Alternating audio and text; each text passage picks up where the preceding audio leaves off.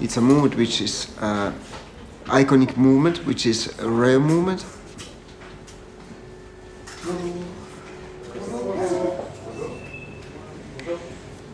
It's a lot of emotions for us, but it's in the same time it's a lot of responsibilities as well.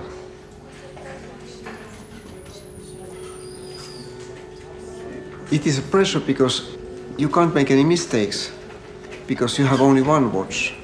You have only one movement. You don't have hundreds of spare parts. It's like restoration. It's exactly the same pressure that you have to do everything correctly in one go.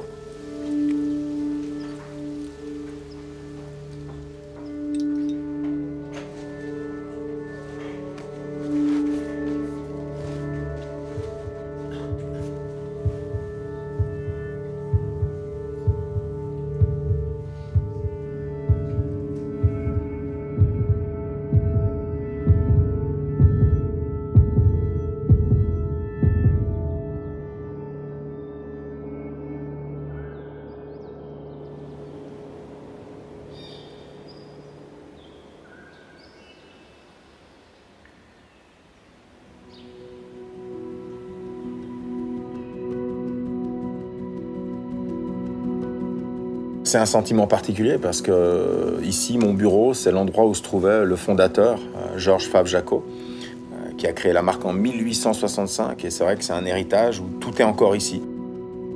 Tous les trésors cachés qu'on a pu, pour certains, retrouver au fil des années, sont ici dans la manufacture, dans différents endroits. Donc c'est un endroit qui est vraiment mythique. Aurel Bax et Alexandre Godby, on se connaît déjà depuis de nombreuses années. On a eu des discussions sur le patrimoine de Zenith, sur quels étaient encore les trésors cachés. Je me souviens d'une discussion avec Aurel en disant est-ce qu'il ne vous resterait pas des 135 quelque part dans vos ateliers? Et c'est à ce moment-là que mon idée est venue. Je me suis dit, pourquoi est-ce qu'on ne collaborerait pas avec Phillips pour faire une série spéciale? Et finalement, la beauté d'un patrimoine comme ça, c'est pas de le garder caché, c'est de le partager. Wouldn't it be great to do something sort of a super limited edition with Calibre 135? Et lui pensait évidemment qu'on n'avait plus rien, comme le mouvement avait été créé il y a plus de 60 ans. And then I think it was either Romain or Julien who came and said, guys, we have a surprise for you. And obviously, who would have thought that they would come with the real, observatory-tested, sort of Formula One winning observatory movements. And this is how it all started. À l'époque, c'est pas l'esthétique qui prime. On n'a encore pas vraiment inventé le marketing, la communication. Et c'est vrai que le prestige des marques se mesure à la précision. On retrouve des montres Zenith partout.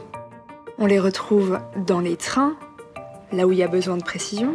On va les retrouver dans les avions, avec des altimettes Zenith, là où il y a besoin de précision. On est à une époque où la précision veut dire quelque chose. L'horlogerie se donne rendez-vous une fois par année pour concourir dans des concours internationaux de chronométrie, dans laquelle ils espèrent avoir la tête du concours pour pouvoir évidemment dire que ce sont les meilleurs, tout simplement. Le Calibre 135, c'est le serial winner. C'est celui qui remporte le plus de prix aux compétitions de l'Observatoire de chronométrie. Le 135, ses premiers plans, ils datent de 1945. Ils sont signés Ephrem Jobin, qui est un constructeur horloger chez Zenith, qui amène avec lui sa manière de repenser la construction d'un mouvement. On l'a sorti finalement en 1948, donc c'est officiellement la naissance du Calibre. Et c'est vrai que très rapidement, on a fait les concours de chronométrie avec et on a très rapidement gagné. Le Calibre 135 détient toujours le record absolu de 5 années de suite, entre 1950 et 1954. Et ça n'a jamais été réédité depuis, donc c'est un exploit qui a fait finalement passer le Calibre 135 à la postérité. La manufacture, elle va garder comme des objets sacrés tous ces calibres qui ont concouru. Ces calibres, ils sont conservés de manière complètement brute, dans leur petite boîte en bois d'origine.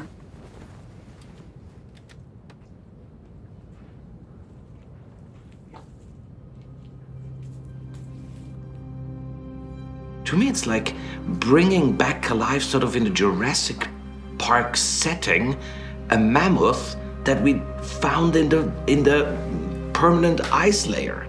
It's amazing.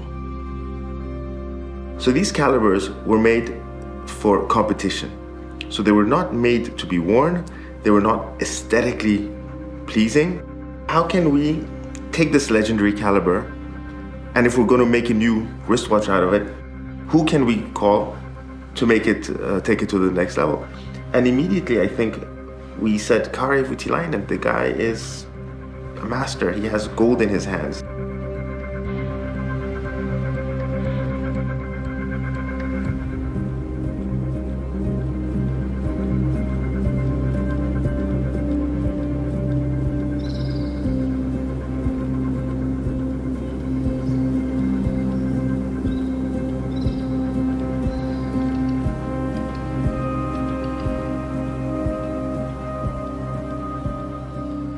These persons who has been working with these movements, they were the best watchmakers at that time. And they had the know-how how to make things precise.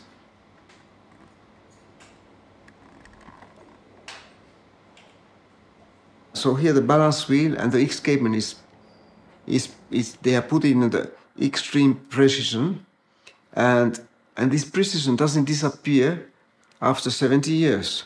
It remains.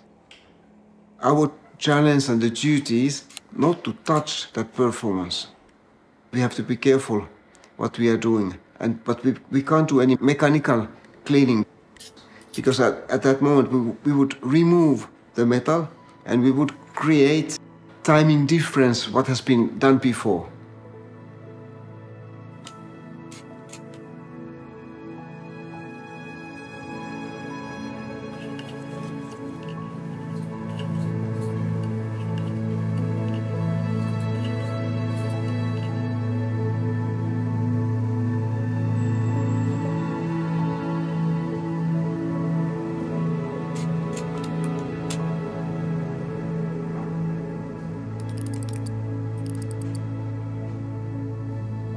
When we are working the restoration, so we have object which is a bit dead. So it's dead, but it's not destroyed at all.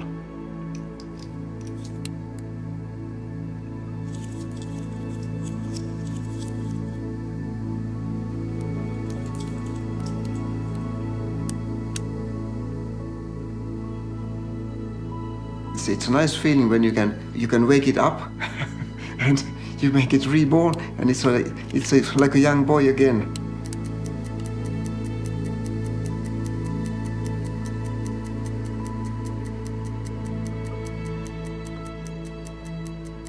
The mechanical movement is one of the last mechanical objects what we have, and it's still the mechanical object which has like a heart is beating, and it has his beauty, and it has also his magic in the way that people who doesn't perhaps necessarily know how it works, it has a sort of magic that how it works and how they have been calculating it and how it can be so precise.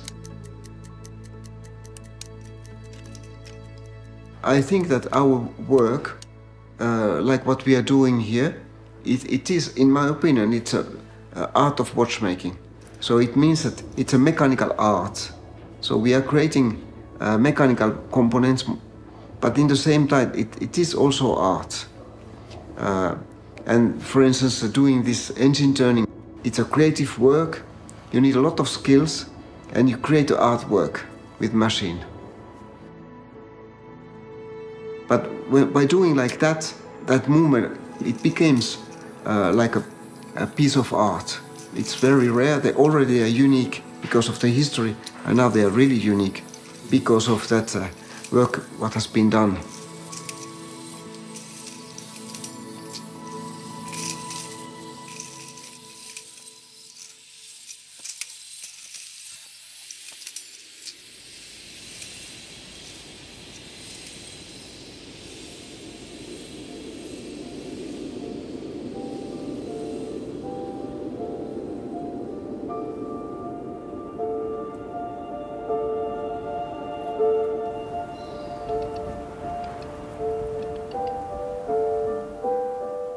Le mouvement est une chose, et évidemment, on a créé un design relatif à l'état d'esprit.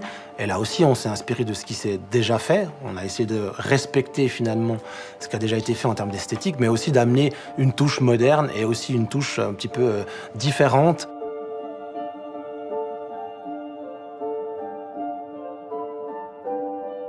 When this story will be launched and sort of hit the wire, then I'm sure a lot of people will say, wow, really? I didn't see that coming. My feeling is that from Geneva to Paris to London, the world will want a 135.